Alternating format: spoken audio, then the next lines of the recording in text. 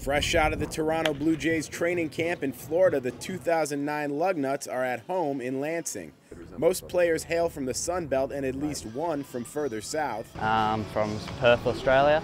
Hate the cold. And as usual at the single A level, we have some young kids that were high school guys out of the draft last year. One of those young talents is outfielder Kenny Wilson, who went 63rd overall in the 2008 Major League Draft.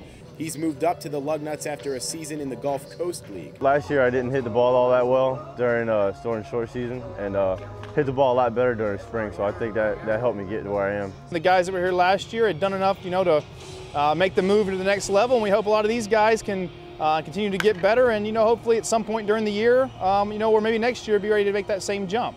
Things should be moving just as well in the box office as the warm rays of spring burn through the gray clouds of recession. Ticket sales are going well. We've really tried to focus, keep our ticket prices the same, haven't raised them in 5 years now. Tickets are as cheap as $7, so we're still cheaper than a movie. The ballpark has plenty of special events on the schedule, including Pink Floyd and Neil Diamond tribute shows, 70s, 80s, and 90s nights, a circus night for the kids, and lots of fireworks. Thirsty Thursdays will be back with $2 draft beers, and fans will eat cheap on Dollar Dog Tuesdays. They come out Tuesday night with your kids, you buy 4 tickets for $28, you can get 10 hot dogs, and you spend $38 out the door, so it could be a pretty cheap night. Despite a small drop in sponsor dollars this season, Greaser expects minor league baseball to perform well in tough times. At Oldsmobile Park, Dave Raven, Home TV.